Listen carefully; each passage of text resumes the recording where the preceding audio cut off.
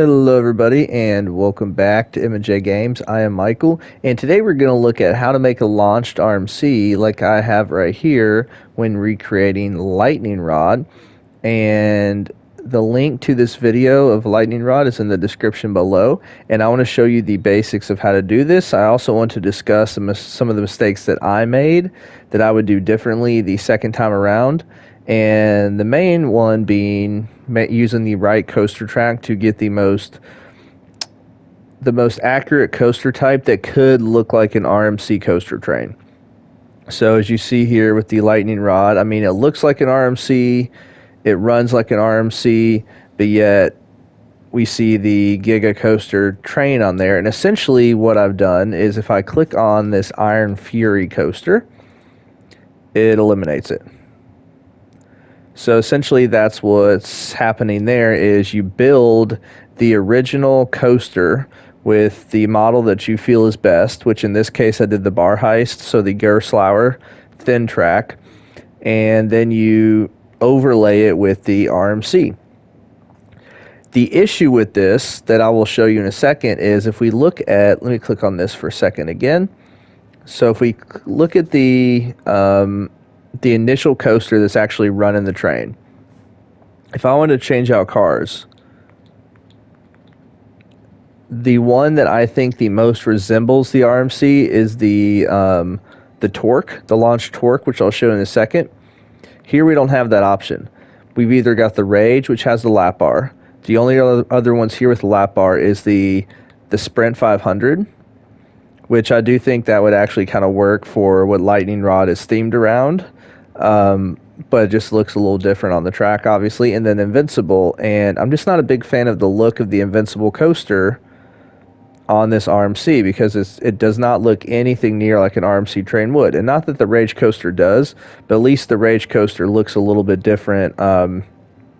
I think would resemble it a little bit more. But that's just my opinion. So what I'm going to do in this tutorial is I'm going to try to cover everything needed, at least everything that I can remember, for creating this model.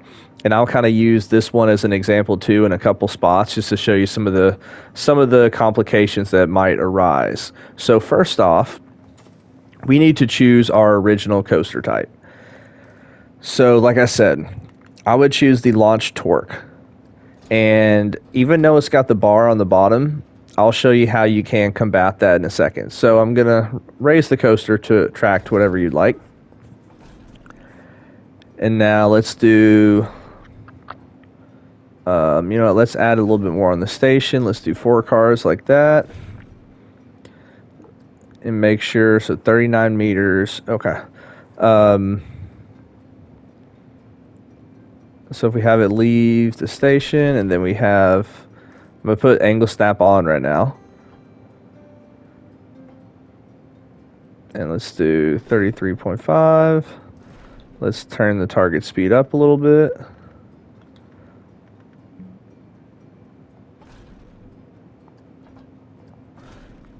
And then now, I don't want to do that one. I want to do this kind of tubular track. And then now I'm just going to have it level out here.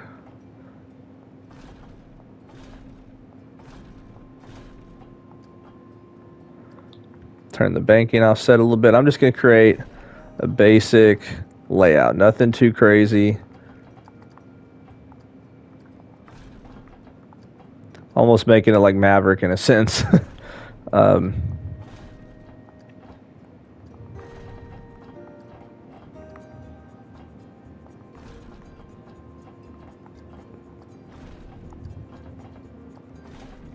As I said before, this is just a basic layout, not trying to do anything too crazy with it, not even trying to make sure it's a great coaster, just trying to at least give us something that we can use as reference. Now, one thing I am going to do over here is I'm going to, let's see, where are the brakes? Magnetic brakes.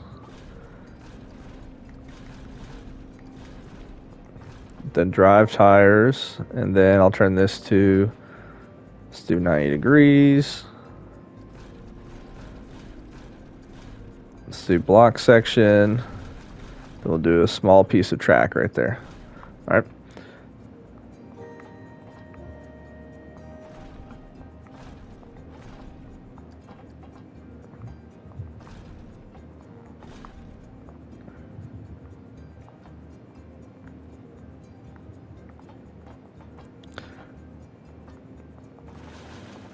So now I'm just going to go through and just roughly smooth this out. Not going to try to make it perfect or anything, because we at least want it to be semi-smooth. And that's the key. You need to make everything smooth. You know what I also need to do? I need to remove the track supports.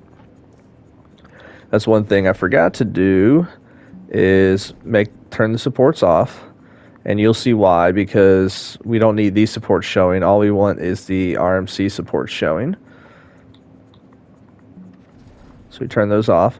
So now I'm just going through and smoothing this out real quick. This is not my normal smoothing method, just trying to make it, and I don't really care the G-forces on this. I just want to be able to have a good reference idea to show you guys. Okay. Now let's actually test this to see how it looks. And I paused it.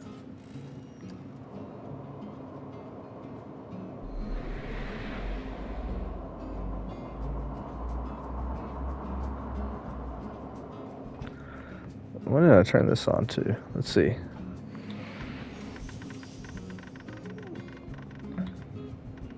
There we go. Let's start the test again.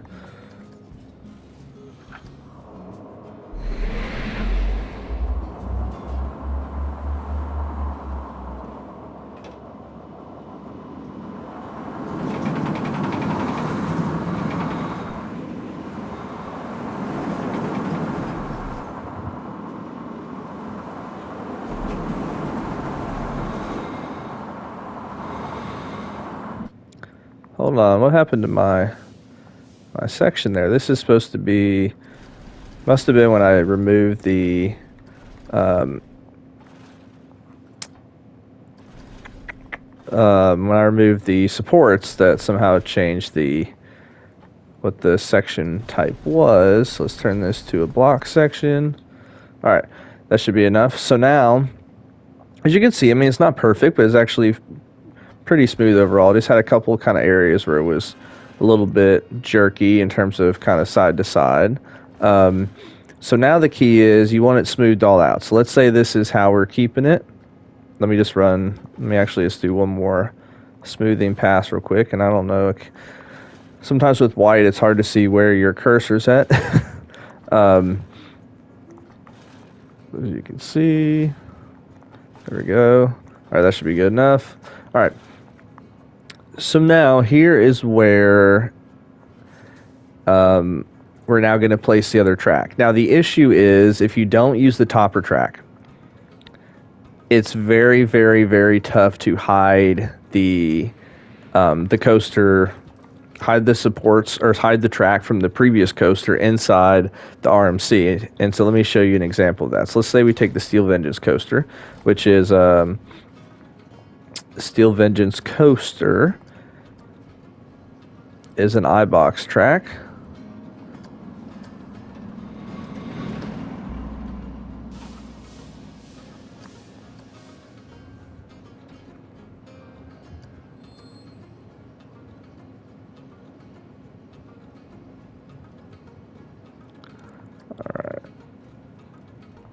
All right, so here is our RMC. Let's do this.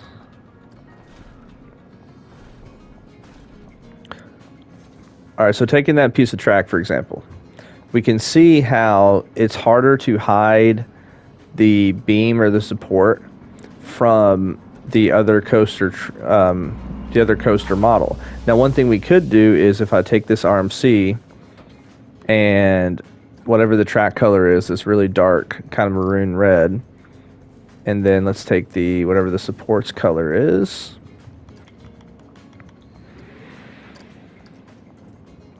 One thing I could do is I could color this red.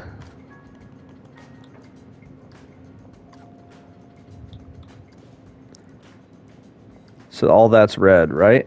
Or I guess this one might need to be brown because this can be underneath the track. Yeah. So now if we look at it this way, it hides it a lot more. So that is definitely an option, because that definitely hides it hides it a lot more. To me, the easiest one is using the topper track, which is what I used on Lightning Rod. or my lightning rod recreation. So as I said, you can do either one. The same, it works with either one. I just think it's a little bit easier using this model. So now, and since we are cheating the game here and cheating the system, like there are going to be some things that aren't going to be perfect, and we're just going to have to put up with that. Like, I think if I remember correctly, because I kind of worked on this last night a little bit just to make sure that everything was going to work out properly before filming the video. Let's go here. Let's take the catwalk off for a second. Actually, we'll take the catwalk off for a second. So let's start with that piece. Now let's do catwalk on.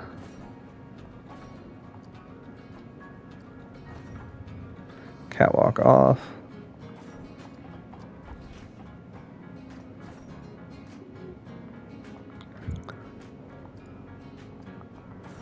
All right, so let's stop right there for a second. Now, same thing here. As you can see, that bar below, and you'll definitely be able to see it on these other parts over here. It gets hidden kind of in between the supports, especially if it's colored the same as the supports. That's what's important. So now I'm going to delete this.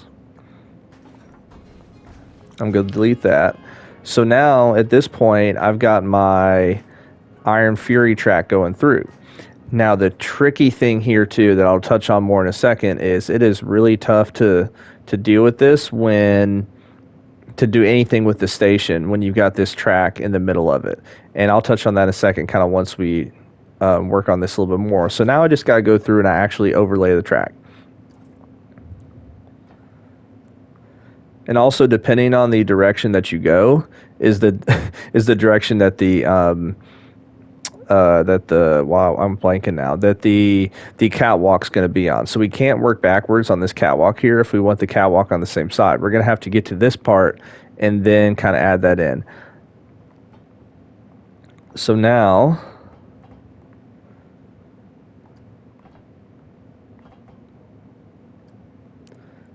we want to hide it as best as possible. And as you can see, wait, what? Oh, that's only on 22. There we go. I think that's, yep. And as long as you get it straight to begin with, you're going to be able to kind of map the same kind of direction that the overall coaster is going. So for me, I need to, now I did smooth this part out, so this part might not be as perfect, and it just kind of takes some working with it.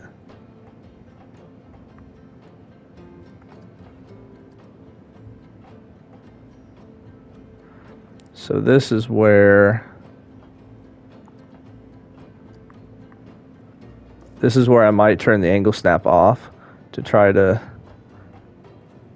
work with it just a little bit. Okay, that looks pretty good.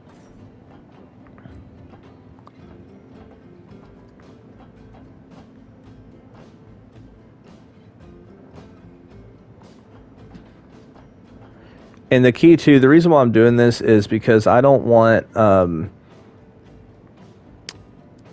I want to make sure that I'm having the track as close to the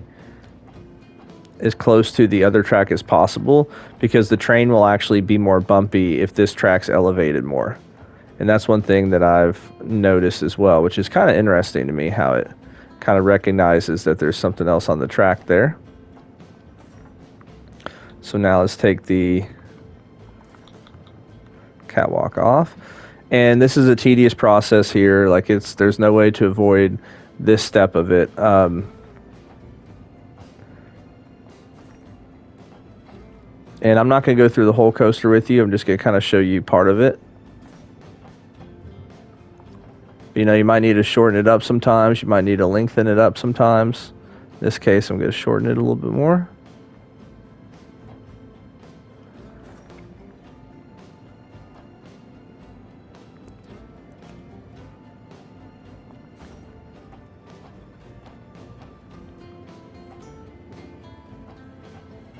Now it looks like this track is actually shifted a little bit that way for some strange reason.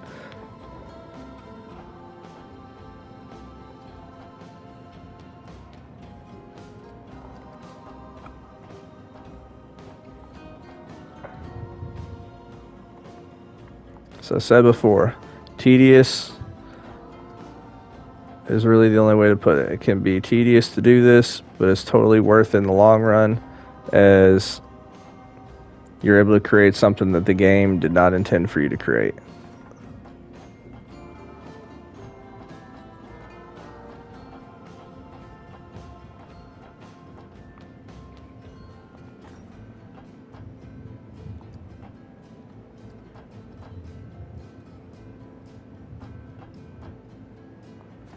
And so I think the trickiest part when doing this is when you get to the point where you got to start banking. That part can get a little bit tedious with it.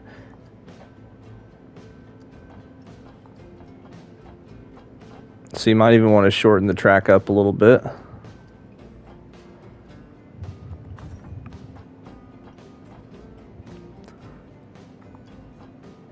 So I think that's a little bit too high above the track, so I'm going to kind of try to lower that down just a little bit.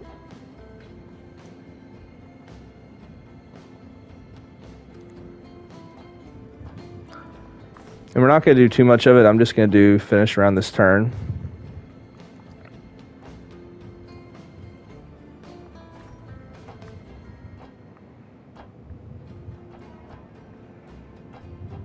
Because then you're going to have to go through and smooth the RMC track out, because you don't want the RMC part of it to be rough.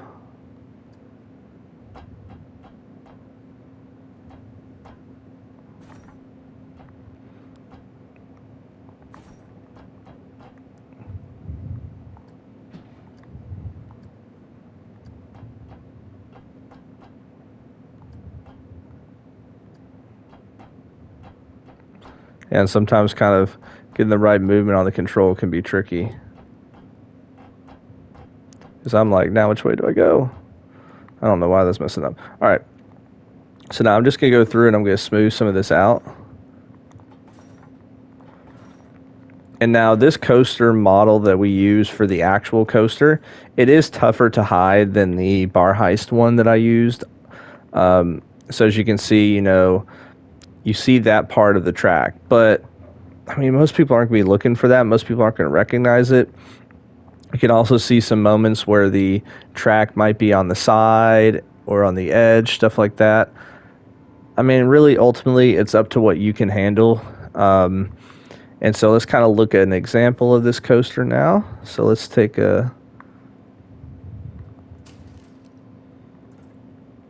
Oh, that's the brakes. Hold on.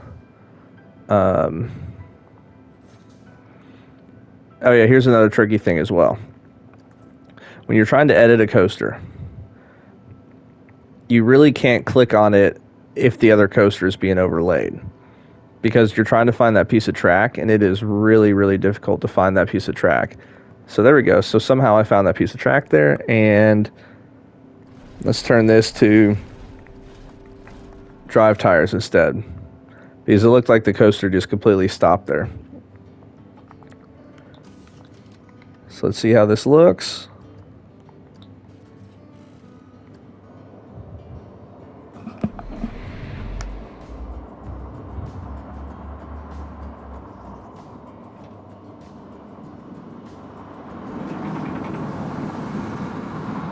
There we go. So we have started making ourselves a launched RMC, and then let's see how this looks watching it from this view.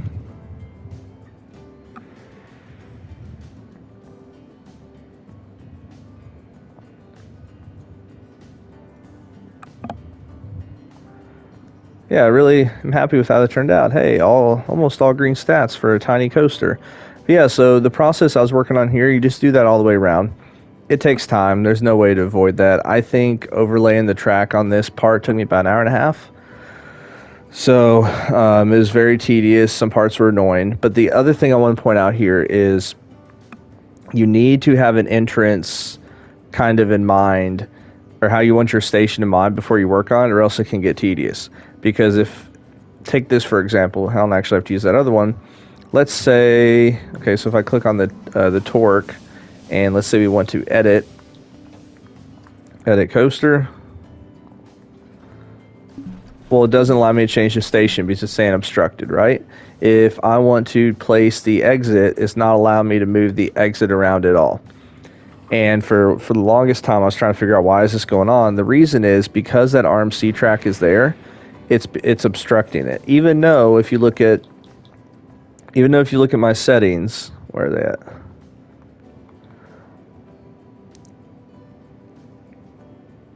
I've got all these on. Allows coasters to be placed through existing scenery. Allows rides to be placed through existing scenery or terrain. All these different ones are on. Can look at it. I've never really looked at those. I turn crash test dummies off. So you can see I've got all this stuff on.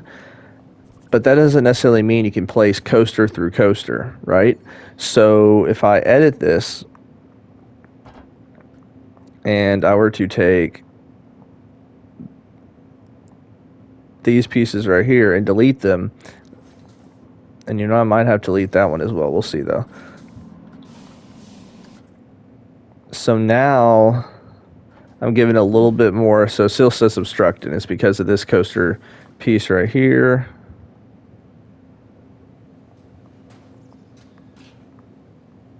Wait, which one did I click on? Oh, I was clicking on the wrong one.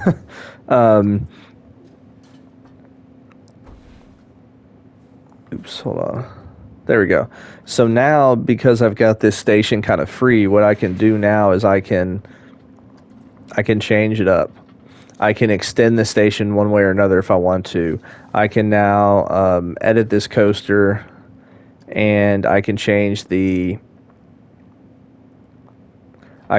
which station type I want, right?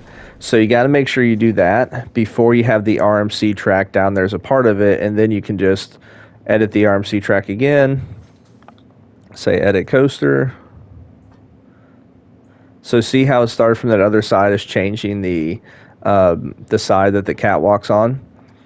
So we want to make sure and do this. Take catwalk off.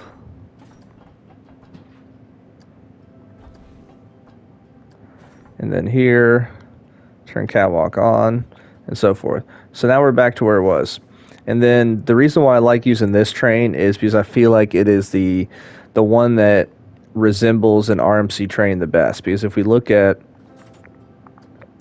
so if I can try to keep that one in the background, if you look at the Iron Fury train, I mean, it's got the side kind of protection area. You got the lap bars, Malice Unchained, very similar lap bars there, and Steel Vengeance, similar lap bars. So that this coaster type looks the most, in my opinion, like the RMC trains. So then, as I said, you just continue this process around the rest of the ride, and voila. And then you can place, your exit path from there. You can do your entrance path. Why is it saying that this one's obstructed? Let's do some research on that. Let me make sure on this one.